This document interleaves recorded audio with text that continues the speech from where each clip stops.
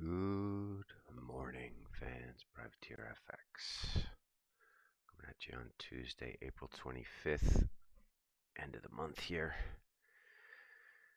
Quiet-ish day. Today we've got some consumer confidence out in the U.S., 4 p.m. Swiss time.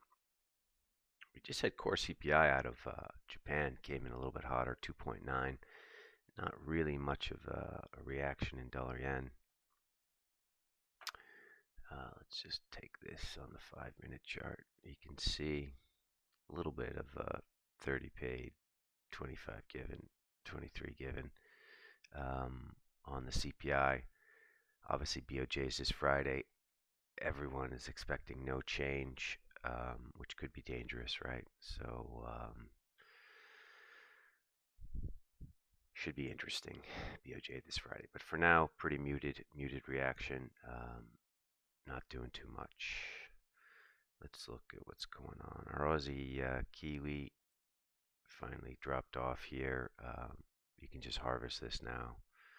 108.25.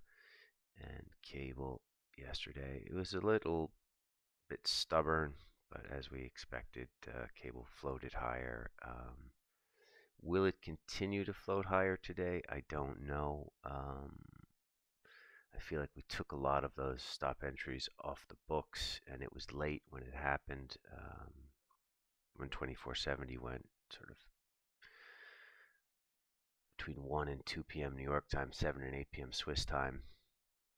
It was a real patience kind of a trade. But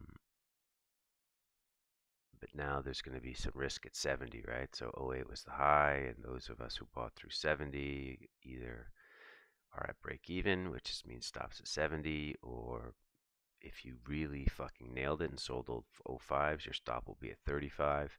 But the point is, there's going to be stops between 70 and 50 now, for the very, very disciplined type of traders. Other people might call them weak hands, like I've been called weak hands before. I've been called a pikey. I've been called pretty much every fucking derogatory name in the world, world of trading. But that usually just means you're disciplined. So anyway, let's keep an eye on this. We have some, public sector net borrowing figures, which are never going to be good in the UK. It usually doesn't drive cable anywhere, but it is coming up. And then we've got broadband speaking and CBI industrial orders midday, Switzerland, so 11 a.m. and then 12 Switzerland. So if you got your cable, I just encourage you to be disciplined. And as we always have talked about with our Bibles, let the trade winds flow. Just let the price do what it needs to do, and live with it, right? There's always another trade. As far as new shit today, we're a little bit stumped with dollar CAD. Oil's higher, 78, almost 79 bucks now. We talked about it on Twitter yesterday. Everybody's looking for the gap fill. Didn't happen. Dollar CAD and all the CAD crosses are just kind of, dick in a box, right? This should be lower. Is that a break trade? Do you even want to ever break trade dollar CAD? I don't know. But now I don't know what's going on at 135.22, holding up the train, as you would say. We've got 1, 2, 3, 4, 5, 6, 7 green days in dollar CAD. Made it through these 135.50 highs, and now we're just putzing around. We don't typically push our chips in dollar CAD in Europe. We wait for the hockey fans to come in. I know Toronto is in the Stanley Cup playoffs right now, so these guys have been up late, a bit groggy this morning, watching their hockey. Let's just watch 135.22 when North America comes in. Mildly interesting. Let's look at gold.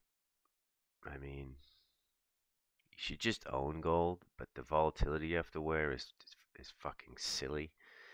So we're still waiting patiently for maybe a trip down to 1950. Between 1950 and 1930, we'll be owners of gold. See how that goes. Euro Norway is similar to dollar CAD. Not really sure why this hasn't turned. Again, these bars, this price never traded to 58. Excuse me. This bar is not, it's a fucking fraudulent candlestick. It's, you know, I don't know why TradingView can't sort that out on the price action at the end of the day. But why hasn't Euro Norway turned? I don't know. Um, but perhaps it should, right? Oil has turned. And so CAD and Norway, a bit weird right now. This is something that's just fun to watch. We don't have we don't have a horse here, but I know all of you read just as I did that this, the hedge fund community or the community at large is max short interest rate futures, so they're long rates. They think rates are going higher, and since putting on this position, probably between 355 and 360, shit has just gone straight down. 13 basis points, not the biggest, move ever, but just one of those classic crowded trades. There's just no more sellers of interest rate treasury futures. And when there's no more sellers of something, even though it's the correct direction, shit just gets stuck. Very similar to dollar Swiss right now. Everyone's long dollar Swiss. There's just no more buyers of dollar Swiss. And here we are. Bang, bang, bang. 88.60. There's going to be some sort of capitulatory puke here in Swiss. I don't know when it's going to be or where it's going to be, but right now it's just a slow burn lower, and then it has a couple moves up to give people hope, and then right back on the neck. Chokehold. Send him to Valhalla. What else is out there? Let's go to Euro.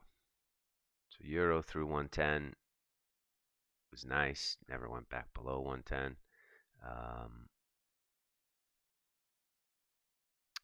I guess 99, 98, whatever, it was dancing around, dancing on. But pretty straightforward. This can continue to go higher. It's not going to go higher in a straight line because it's Euro.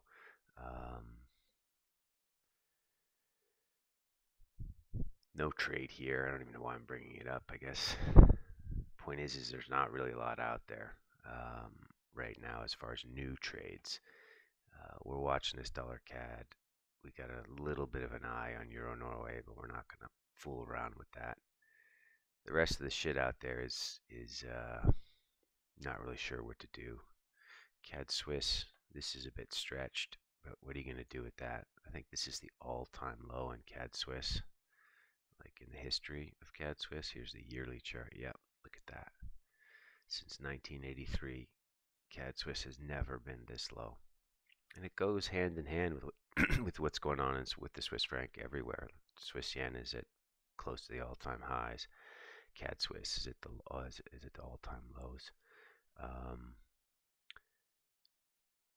The whole world owns Swiss francs, or the whole world loves Swiss francs, or the SMB is trying to control inflation by selling foreign assets and repatriating the shit into Swiss. Who knows? But it's happening. Feels a little bit overextended. You see Euro Swiss here, also near the all-time lows. I believe Euro Swiss traded 90 cents for a quick second. Euro Swiss kind of had a turn bar yesterday, but the candlesticks in Euro Swiss don't really work. Candlesticks are about psychology and mass psychology. The masses don't trade Euro Swiss. It's like a select group of like ninjas, like Swiss ninjas who are in there like quietly on the roof, about to murder you. So candlesticks don't work as well with Euro Swiss. But if you are a dedicated candlestick guy, you'd be like, oh, look at that long tail, close at the top, it's gravestone doji, higher high today. Yay, turn bar. Keep it in your pants. It's Euro Swiss. Candlesticks don't work with that. All right, I'm babbling on a bit. We're watching this dollar CAD.